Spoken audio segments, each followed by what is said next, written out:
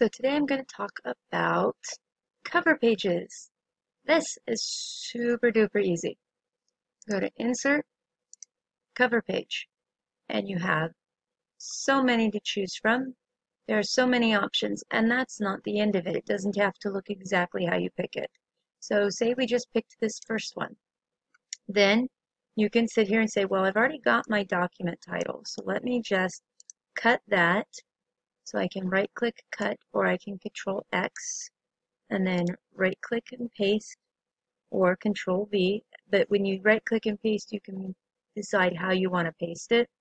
You can paste it where you keep the formatting of where you copied it. You can merge the formatting, which I've never used that one. And you can just keep the text and keep the formatting. So we're going to keep the formatting so that it kind of matches, but we might want to change the size just a little bit. And sometimes there's a little hit and miss on how you want to change the size. So we can do that, or we can do back the way it was. So you can still change things within the document or within the cover page. And that's more of what I'm going to show you. So we can put anything that we want here, and then I don't really have a subtitle, so I could just take that out if I didn't want to put a subtitle in. So all of this is personally up to you. We could try to, what is it? We could try to move things down. I don't know if it would let me without extending it. Yeah, it's not going to let me do that. And cut and paste. Probably put, yeah, so what I learned tutorials. Now, you can also change background color. So we go into Format, and here you've got lots of options too. You can change what color you want your background to be. So if we wanted a dark green here, we could do that, but then we're like, oh, that's kind of blah. We can bevel it if we want, give it just a little bit of body. We don't have to, but we can make that pop off the page. We could give it a shadow. Now shadows with this dark of a color aren't really going to show up, but you could give it a little shadow.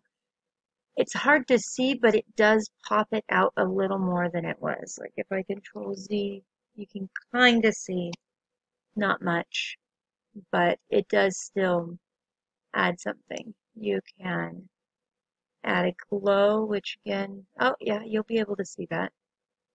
So maybe give it a green glow. Yeah. So there's just, it shortens it and puts that glow around it.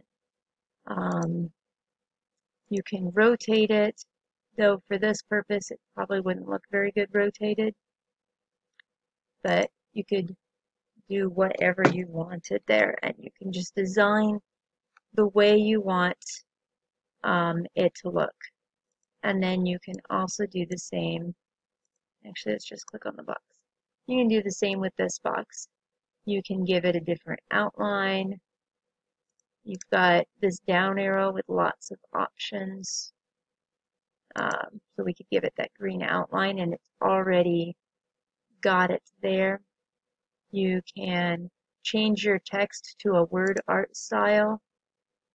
You can say, ooh, I want something different. And so you can add a word art style. And even if you want that as a base, but then you want to change it up a little bit, you can always go home and give it a color and mess around with it. I mean, the fun part with this is you can just, the sky's the limit. You can mess around with it however you want. You can change the color of this here. You can change the page background. Let's see. I believe you can still just do that here. So you could give it a lighter green background to kind of match what's going on there. And you can give this a darker green color. Sorry, back in the format. Shape fill, so that this would match what's up there.